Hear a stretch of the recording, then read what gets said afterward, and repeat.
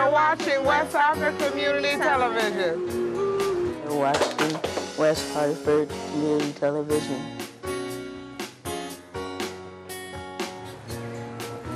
You're watching West Hartford Community Television.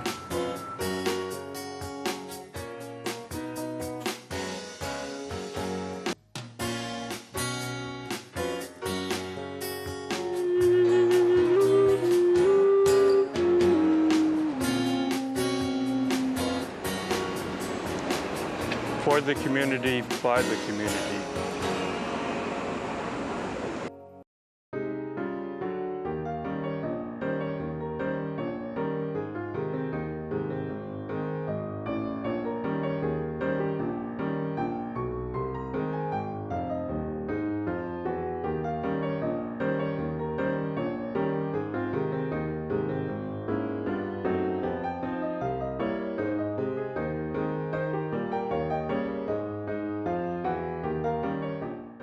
Hello and good evening. Welcome to As I See It, A Blind Woman's View. My name is Andrea Giudice and I'm your host this evening. Again with me is my guide dog who will remain unnamed for our safety and his focus.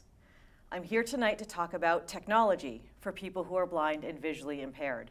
Both the high-end technology that we all think of, computers, smartphones, but also the low-tech technology that makes every day manageable. And I have with me an absolute fabulous expert to help me talk particularly about the high-tech end of things, Steve Famigletti, who works at the New England Assistive Technology Center, which is a program of Oak Hill School. And Steve, what is your role there? I'm the Blind Services Vocational Manager. Wonderful. Well, I'm so excited that you're here. And I want to start by talking about the fact that as a person who's been blind since birth, I have had the benefit of an amazing array of technology. And as I mentioned a moment ago, some of it is very high tech, so complicated I can't even tell you how it works, I just know it does.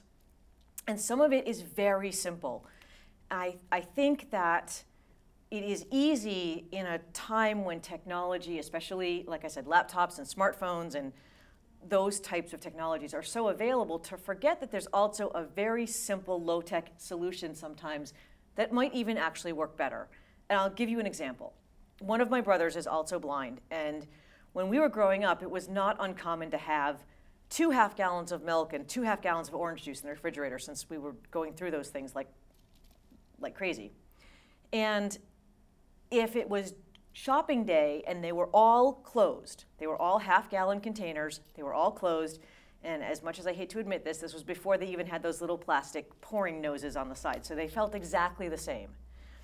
And inevitably, if I wanted a cup of milk, I would open up 2 orange juices and something else before I got to the carton of milk. And we thought about this and pondered what to do, and one moment it came to us, put an elastic band around the milk. Such a simple solution. Works on shampoo and conditioner in the bathroom, works on cat food and tuna fish, because in case you didn't know, cat food and tuna fish, can's exactly the same. It's really kind of gross, actually. You don't want to make that mistake. Believe me, I've done it. So I think that it's important when thinking about how to live with blindness and function in your day-to-day world, what are the high-tech and low-tech solutions that can make everyday tasks simpler? And Steve, I will absolutely give you lots of time to talk, but I wanted to just go through a couple of the more low-tech things that can make life interesting, easy, fun, and can be teaching tools. I'm going to start with something that many of us have to use, a padlock.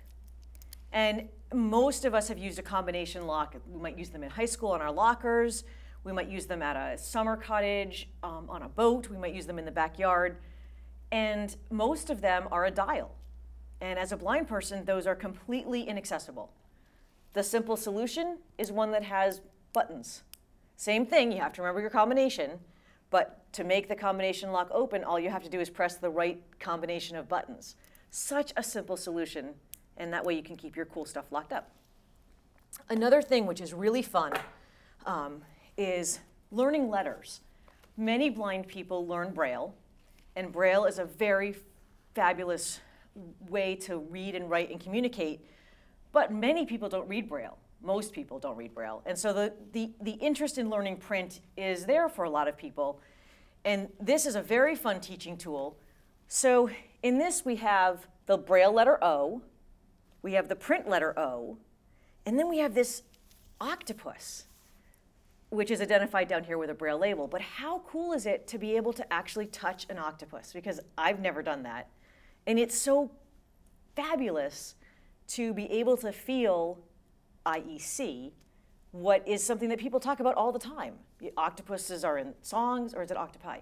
They're in songs, they're in books, they're in restaurants on the menu, and it's really cool to now know what one looks like. So that's a really fun, low-tech way to learn about letters. And here's another way, because letters come in both uppercase and lowercase. So here we have a basic training tool that just has the Braille letter A with a capital and the Braille A without a capital, and then the print capital letter, large case letter, and the lowercase letter.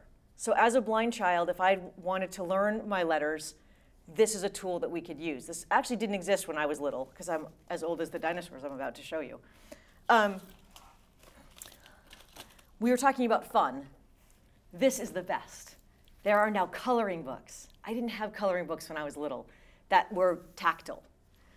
This is a fairly new phenomenon. I have now 5 because it's so cool to have coloring books. And now I've learned it's actually hip to be an adult and have a coloring book.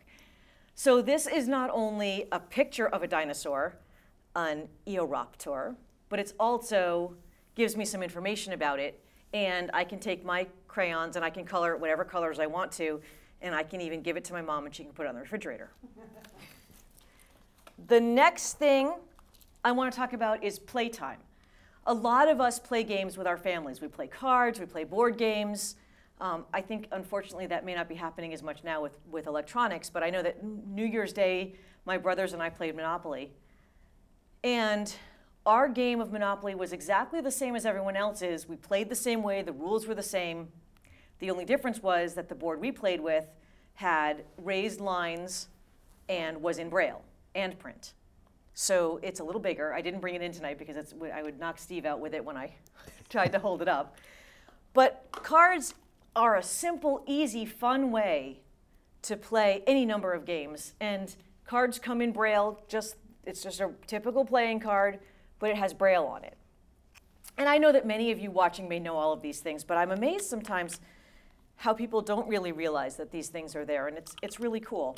So those are some of the low-tech solutions. I'm now holding a labeler. Many of us use a labeler like this. We might use it to label files. We might use it to label shelves, any number of things, photo albums. This is a way to make the same label you would have in print, but to make it in Braille. And like those really cool chefs on TV, presto magic, I've already got one made. Steve, allow me.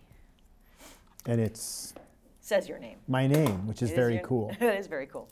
I'm going to talk about one more sort of what I call it's not low tech because it does have batteries and involves quite a bit of, I think, probably computer technology. But it's not as high tech because it's very portable, and you don't have to know how to use a computer to master this tool. This is called a pen friend.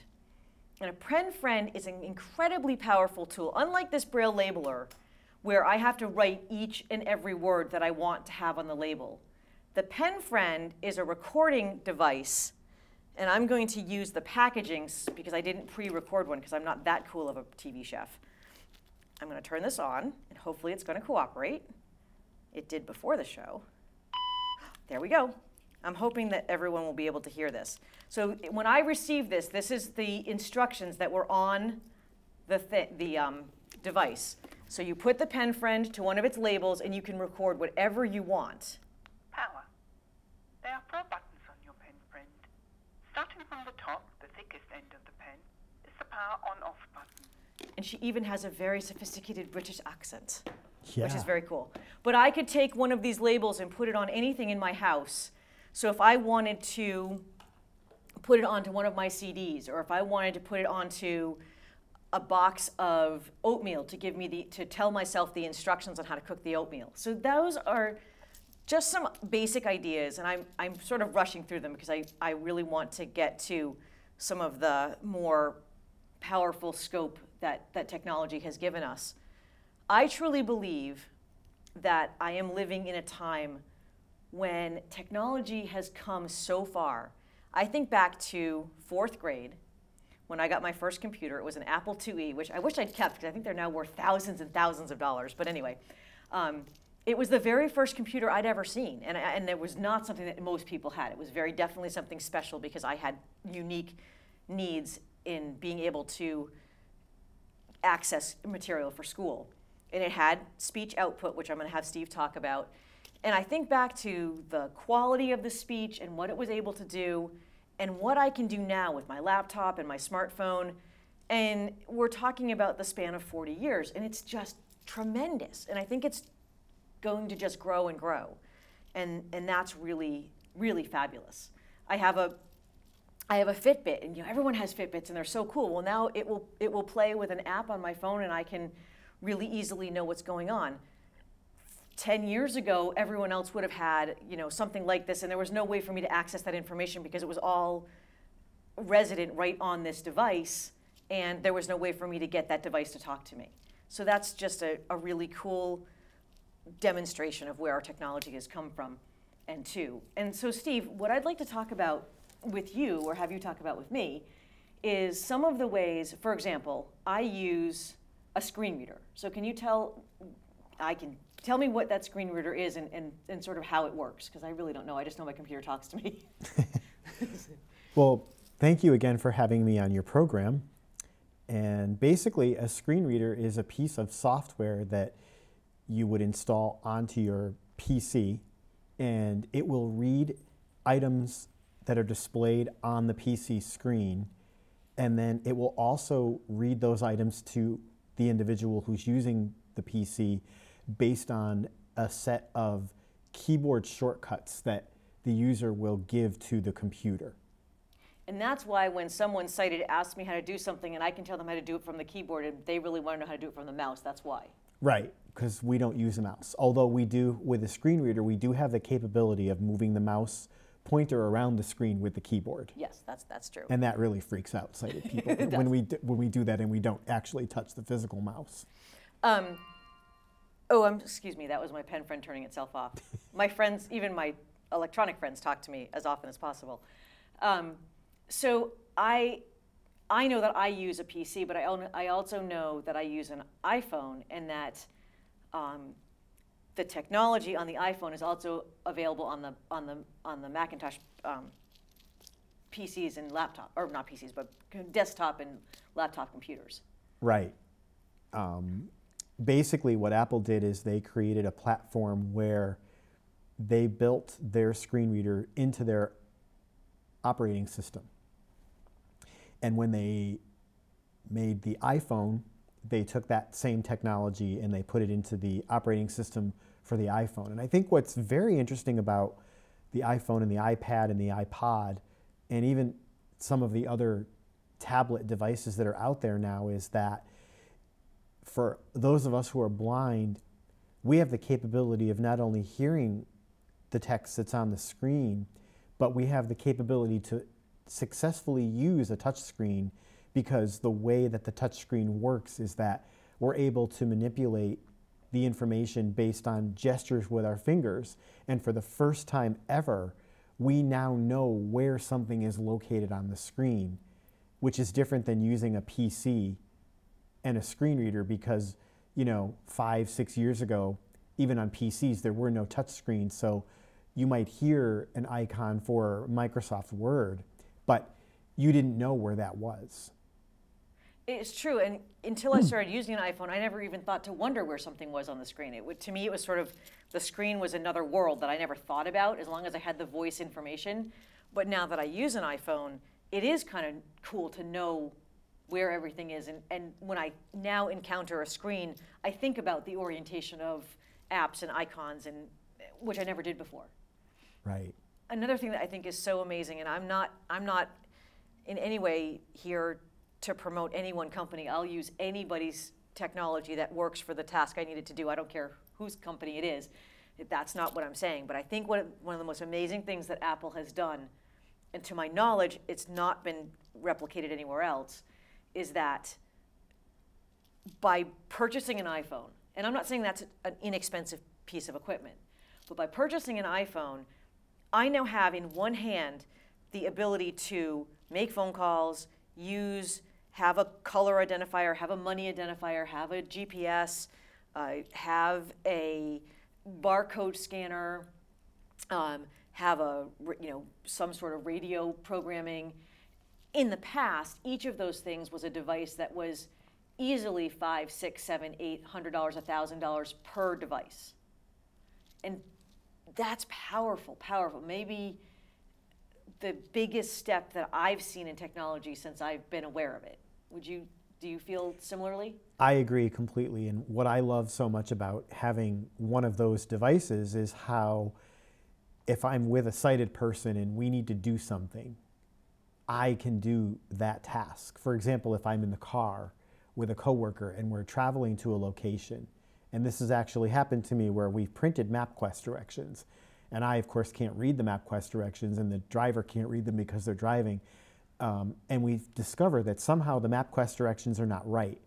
I can pull out my smartphone and get directions to our destination without any need for some proprietary device that sets me apart from sighted people. I'm using the same device that they are. And at no additional charge am I getting my accessibility because the screen reader, which is called VoiceOver, is built into the operating system that Apple has on their devices. And so I too give them a lot of credit for that.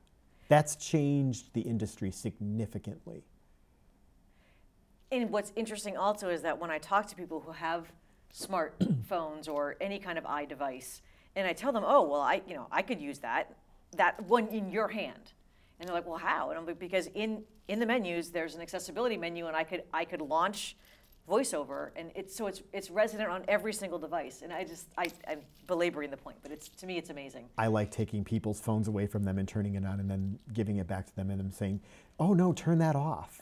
Because they don't need it. I actually like to have my computer screen covered. I don't know why sighted people seem to think they should see my screen, but it makes them crazy. I can't see your screen. Well, it's my screen. You don't actually need to see my screen, but you got to play a few little games. It saves your battery too. That's right, exactly. It definitely saves your battery. When it comes to people who are blind and visually impaired, one of the big myths is that everyone who's blind is totally blind. There's no vision at all. It's all darkness.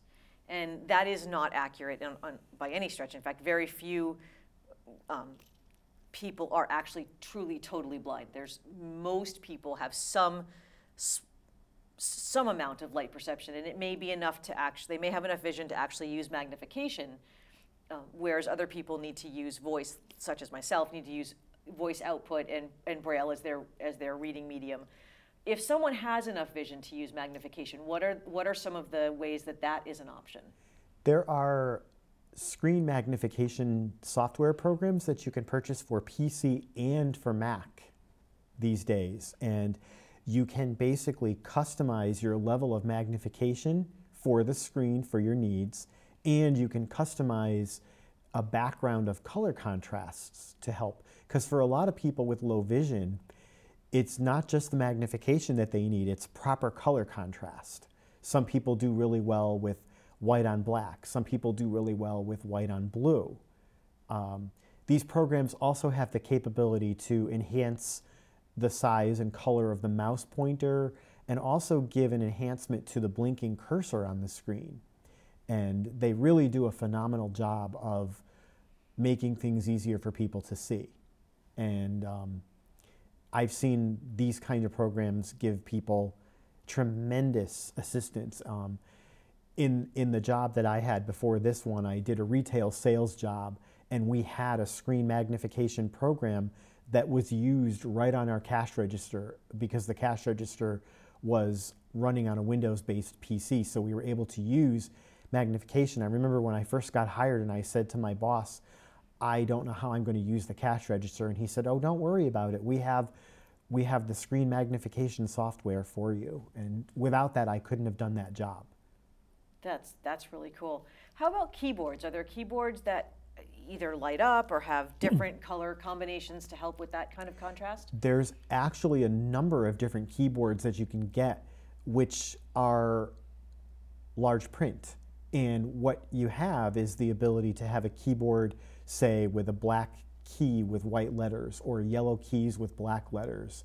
And actually two of the manufacturers of the screen magnification software programs have released their own keyboards. And what they've done is, along the top row of the keyboard, they've added buttons that go left to right. And you can control your magnification software from the buttons. So it's one-touch access to increasing your magnification, or one-touch access to decreasing the magnification, turning on your mouse pointer enhancement, turning on your cursor enhancement, so that you don't have to struggle learning a whole bunch of keyboard shortcuts to accomplish that task. What about someone who's right on that cusp? They have had a slowly deteriorating vision condition. They're still able to use magnification, sort of, but would also benefit from speech output. There's a brand new program out that is geared to that population specifically. And what they've done is they have a screen magnifier that one would use, and then when their vision becomes too poor for that to be efficient and effective, there is a complete screen reader built into the program which will support Braille displays. And this is being marketed as, here is a program for people who are going to lose their vision to the point that they cannot see a screen. Let's get you comfortable with your magnification and your complete screen reader, so that when you cannot use that magnification anymore, you don't have a learning curve because you've been listening and using the reading features already. That is so cool. And it's phenomenal. It's only been out now for about 2 months. Oh, good. I don't feel so badly. I didn't know about it then. What about for someone who doesn't want a computer, but they need magnification? They want to use it to look at family photos. They want to read the newspaper. They want to read their own mail. Sorry, I'm getting all choked up. I'm so excited. There are electronic magnifiers that are available, and these devices go under a whole bunch of different names. CCTV, which stands for closed circuit TV, video magnifier, electronic magnifier. All of those names that I've just said mean the same thing.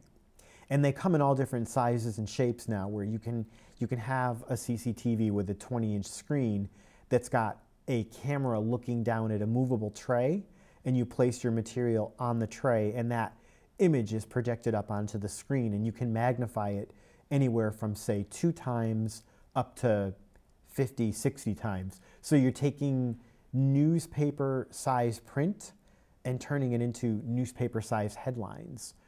And what's really exciting about these CCTVs nowadays, to me, they, one, are now portable if you need them to be. You can carry them in your purse, and they have rechargeable batteries. And 2, the desktop models have a feature where you can actually take a picture of the text and have it read back to you. If you're reading a newspaper article and your eyes get tired and you still want to continue to read, it'll take a picture and read it to you out loud. Which is also really functional for learning how to cook your frozen dinner. Yes. Or the instructions on your soup can. Yes. That is really cool. A technology that I've just started using, which is, again, sort of somewhere in the middle between these real high-tech ones that Steve is talking about and the ones that I was talking about over here with the raised line coloring book. I have right now, one of the major areas where there's confusion and danger is medication. And I use something called Script Talk, which is provided free to anyone who needs it through Envision America. And it is a station that's at my house, very small, about the size of what used to be an answering machine, but no one has those anymore. That's why I stumbled over that. It's a very small device. It has a very small footprint, and it's just got 3 simple buttons. And when I get it ready and turn it on, I set my prescription bottle down on it, and it reads to me, because of the way that the pharmacy printed out the label, all of the information about the medication, what it is, when it was prescribed, who prescribed it, how much, how often I take it, how many refills, the number to call, the doctor's name, everything. It uses an RFID chip, which is a radio frequency, what, help me? I don't know. Okay, an RFID chip. I hate when I feel silly. And so it's just taking the wrong medication is a terribly, terribly dangerous, scary thing. And as a blind person, whether you live alone or you just don't want to have to go asking someone all the time, what bottle is this, what bottle is that, it's such a empowering tool, and I just love it. And so that's another area where it's just becoming more and more available to have things to make yourself independent. And it doesn't matter if you live alone or you are part of a family. Everyone else who's sighted in that unit, in that family unit, has the opportunity to pick up something and read it if they are a sighted person without a reading disability. And as a blind person, your family can be as supportive as they can possibly be. Sometimes it's nice just not to have to always ask someone. You don't want to be the 17-year-old. I didn't want to be the 17-year-old girl going, Mom, are these my birth control pills? It's just, you want some privacy. And so I think that all of these things we're talking about are so empowering and so important. I've had a lot of blind people say to me, well, it's okay because I've got my husband or my wife or my daughter or my son. My sister comes over every couple of days. My brother comes by once a week. He'll read the mail. And all of that is very wonderful to have family and friends that are supportive. But none of us wants to be constantly like, oh, you're my friend. Why don't you come over? And, oh, while you're here, could you read my mail? Oh, you're my friend, and while you're here, could you, help me sort this money because I don't know what the paper bills are. I don't have a money identifier. You want sometimes to just be with your family and friends just for company and not always asking them for assistance. And these tools that we're talking about can really help with all of that. As we sort of come to a close, Steve, is there anything I haven't asked you that you really feel I've been remiss as far as technology goes that you'd like to highlight? No, I do want to make one point that I think is important for people to realize and understand is that a person who is blind, like you were saying earlier, most people who are considered blind, they might have some usable vision, but there's a big difference between a blind person and somebody that's, say, just legally blind, or they have low vision, and the process to which someone with low vision would go about doing a task is drastically different than the way you, for example, might do something. And I was thinking about that when you were talking about the prescription situation. Yes. Yep. And how for me, I have enough usable vision that I can take that prescription and read it under a CCTV, where you have to have a verbal way to get that information. Exactly. So now we both have a way to independently read our medication, and that's what's so important, is that you come up with a tool, whether it's high-tech or low-tech, whether it is something very simple that you can put in your purse or something very complicated that you have to have Steve come and train you for 50 hours. Oh, that's me, on the computer. It doesn't, there's a tool out there, and if you can get creative and you can do your homework, you can often really learn what those tools are, and they can really make life richer and easier and more independent. And I feel so strongly that that's important. And I learned that early on because my family supported me having technology. My mom got me that computer. So again, this is, as I see it, a blind woman's view. Steve, thank you so much for being here today. I've learned a lot, and I didn't think I had anything to learn tonight, so that shows you what I know. I want to thank all of you out there for watching and for being excited about technology, and don't ever stop being innovative because there's always more to be done.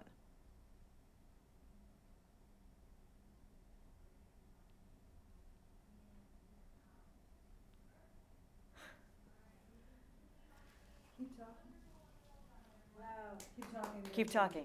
Why are we, okay. What are we talking about? So who makes that technology? Who? The new, like the progressive. Oh, I didn't want to mention. Okay. I wasn't sure what the rules were. We're not being taped, right? No. I wasn't.